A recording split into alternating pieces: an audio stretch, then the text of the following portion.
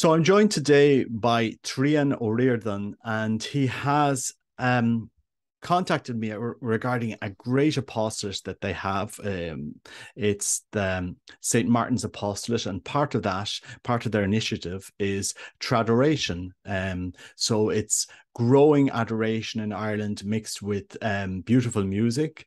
And Trian, if you just want to give me a bit of history about what you've done and a bit something about some information about this city, and so we just drive a little bit of awareness in Ireland.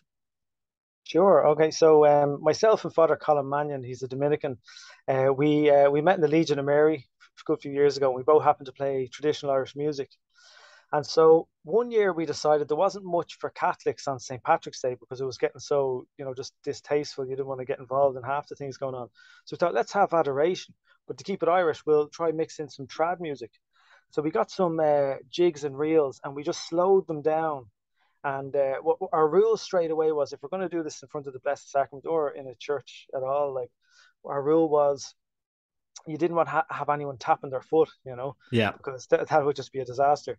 So we wanted to not take away from the focus being on Jesus and the Blessed Sacrament, but at the same time to just enrich it. And we found when you slow down some of these jigs and reels, there's beautiful melodies and chord changes going on because these melodies have evolved over hundreds of years, and Yes. there's a sort of an evolution that happens with them, and everything unnecessary just gets stripped away, and all you're left with is just really rich melodies. And even if you slow them down, you can hear that in them. Yeah.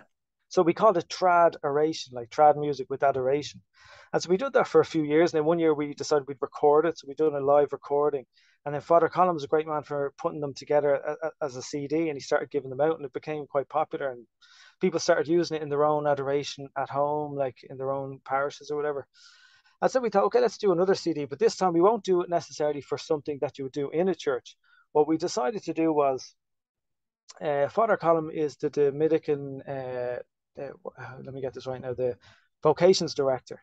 So he's traveling around the country a lot, and he finds himself in conversations with people a lot. So he decided to record them, and he'd bring back the recordings, and we'd listen to them speaking about their faith or whatever stories they have, and we put music to them. So let's say Father Colin would jump on the piano and start working out a melody with the accent, it might happen. And then I play the flute, so I might come up with the flute, and we throw in different instruments. And between us, we play a good few instruments, about 10 instruments. So like we just kept layering things on, and then it turned into, after about 3 tracks in, we're like, we're onto something here. So it became a new CD. So we done 9 tracks altogether, and it turned out that all the recordings we got of old men were probably the best ones. So it's just basically this CD here. It's called Tradoration with a Father's Heart, and that's named after an encyclical that was put out recently. So it's like the idea is these are old Irish men talking about their faith, which, as you know, Robert, like it's a rare thing to get Irish men to Yeah. open up. Yeah. So yeah.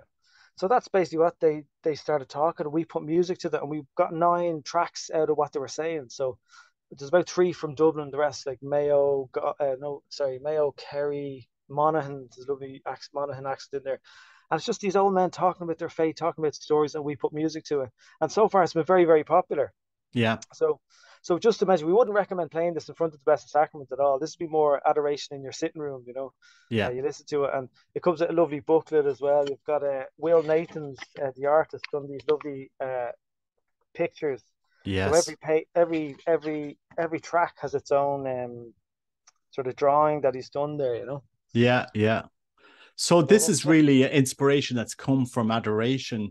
You're bringing prayer to music, which I thought is fantastic. To open people's soul to the profound encounter with Christ, and how that grows our faith. It's quite incredible in this moment in the time of the church how many people they were not able to have that conversation with Christ in the Blessed Sacrament, to let it grow in our souls. And another thing, you're talking about Irish music. A lot of people don't know this, but the Irish language and the Irish music is deeply religious anyway. Oh yeah, yeah, It, you know, absolutely. the days of the week, you know, Wednesday and Friday would have connotations to the fasting, um, how we would have said hello and so forth. It was deeply our culture was deeply, the Irish language and our culture was deeply religious. So, and a lot Yeah, of the songs we would have played would have been deeply religious. So, you're really digging into Irish culture there and Irish yeah, history. yeah. Yeah, Oh, by even bringing it. like I was looking at a map the other day, and I was looking at all the towns around Ireland. A good few of them, they start with a church, and Yeah, then it grows out from there. People move in; they want to be near the monks, so they moved in, and it turns into a city. Then. yeah. And same with our language. The core of it seems to be like it really take a lot of steps forward when we became Christian. We started to become literate reading, and our language developed a lot. So a lot of it is just religious at its very core. Yeah, yeah, yeah. And are you organizing more of these adoration sessions around Ireland? The ones that you were mentioning in on St. Patrick's Day, are they being organized, or what's the situation at the moment? Yeah, like we'll definitely do something for St. Patrick's Day. That'll be in St. Saviour's more than Yeah, likely. We're down in Cork on is it Monday evening down in Pope's Quay, St. Mary's in Cork. That's just kind of promoting the CD again. yeah. But yeah, we'll keep you posted. Like if there's things coming up, around Yeah. Dublin even. Yeah, Yeah, yeah, no, no, it's great because I know people do reach out to me that if I put a video up of a conversation that said, "Oh, we'd like to know more of what's going on in Ireland." So, sure. and people, I find the laity Irish Catholics are hungry for Catholicism. You know, we just need to open the doors to them of the beauty of our faith and start Yeah, talking more about it, and don't be afraid to grow it. You know, especially us yeah, laymen, it's kind of critical now that we provide leadership in catechizing and helping a new generation, so absolutely. I just And think you the know work. what? I think you Yeah, said something very profound there. I think beauty is now our best ally at evangelism. yeah, Because whatever way it's set up now, the devil's up to something with it. If you come with truth, there's a the antivirus to truth is so strong in our culture. Oh, look, that's your truth. Forget about it. And people just dismiss. You can make the best argument in the world, and straight away, look, that's your reality. I live in a different one. So yeah, they're gone. Same with yeah, goodness. Like these are the three transcendentals: truth, goodness, and beauty. yeah, Goodness, if you put up a moral like a saint, like I'm a teacher, yeah, so I talk about the saints a lot, and they really get inspired and they hear about the saints. But at the same time, part of them says, no, but it's a bit preachy. I don't want to. They straight away feel the challenge. There's an obligation on yeah, them to be like, and that can yeah, turn them off then. But yeah, with beauty, you show people something beauty, they've no resistance. There's no yeah. wall. It goes straight into their heart. See, that's beautiful. And there's no Absolutely. resistance to it. I mean, I say this all the time. I bring my children. Sometimes we go to a traditional Latin mass, or we'll go to a reverent Novus Ordo. So I try to expose them as much as possible to the beauty of Catholicism. And you often hear people walking into a monastery, and they're singing Latin, a Gregorian chant, and they mightn't understand what is being said, but they hear and they see the beauty.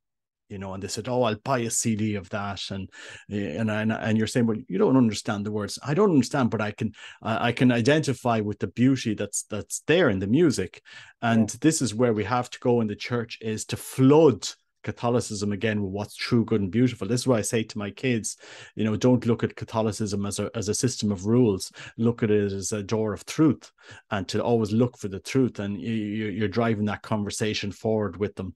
yeah, And this is kind of critical now for us laymen and laity around Ireland to get this conversation going again in Ireland, and flooding Catholicism with truth. I mean, nothing can be more true or more beautiful than a beautiful adoration. Going in and kneeling before our Lord in adoration. I do like it when it's guided. I've seen a few sessions around Ireland where Franciscan Sisters of the Renewal, they will do a guided adoration, which quiet chant and music. Definitely something we have to be promoting. It's profoundly beautiful, and yeah. the more time that we're opening souls to that, we'll renew the church in Ireland for sure. Yeah, yeah. Yeah, I think even like if beauty has to do with order, there's nothing more orderly than creatures worshiping the creator. And you see that visually in adoration. It's like you get that with nice music or even silence or whatever. And just getting those things right, I think will have a huge appeal to people, especially because today I think they're starved of true beauty. They yeah, think they have it because they're oh, they like music and whatever. But if you actually listen to the art and music and poetry they're exposed to, it's yeah, actually quite hideous. yeah. It So is. true beauty now, I think, will actually save the world as opposed to the empty Absolutely, success. absolutely. It's a hard battle, driving these conversations with the next generation. But I'm blessed. My eldest daughter, she's studying philosophy, so we have a lot of Oh, cool. conversations on different topics, and what she's Yeah, reading, what I'm reading. So yeah, and the other kids are hearing all of this. So yeah, I think that generation, they're looking to be challenged. They're yeah, looking to be challenged. absolutely. They don't want dumbed down Catholicism. They want the full Oh, fat Catholicism. yeah, Give us the yeah, yeah, truth again. So exactly. Yeah, yeah. fair play to you, Trian, and for taking the time to talk to me. And No problem. I will link in your the CD there and the link to the apostolate. And if is there any way that people can support you apart from the buying the CD, or Um, well, that's about it. There's also a YouTube channel might be worth mentioning. So we made little videos for each song. Now most of it is up on YouTube. It's one track left yet to go up. It'll be up probably next week. So they're all up there. So yeah, if people click on the video, give us some hits and little spreads, help the yeah. algorithm and all that. So Absolutely, absolutely.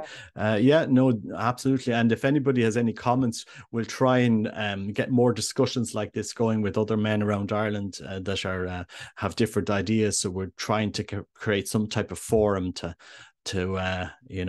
renew the faith. And I think anything, when I hear adoration or the Eucharist, it's just my pet. Well, it's my passion really to yeah, to yeah, to renew this. And I think that the Ireland will renew, and the world will renew if we return to the Eucharist and what's most true, good, and beautiful about our faith. It's you can't go wrong there. And and great, and fair dues to the Dominicans. No better men for trying to do this. So I do applaud them and their support for everything they're doing in Ireland. So it's yeah. great, great. Well, thanks for that. I won't take up more of your Okay, time, but okay, I'll link everything below, and we'll keep you updated. okay. Thanks a million, Robert. God You're bless. welcome. Drop it. Bye. God bless.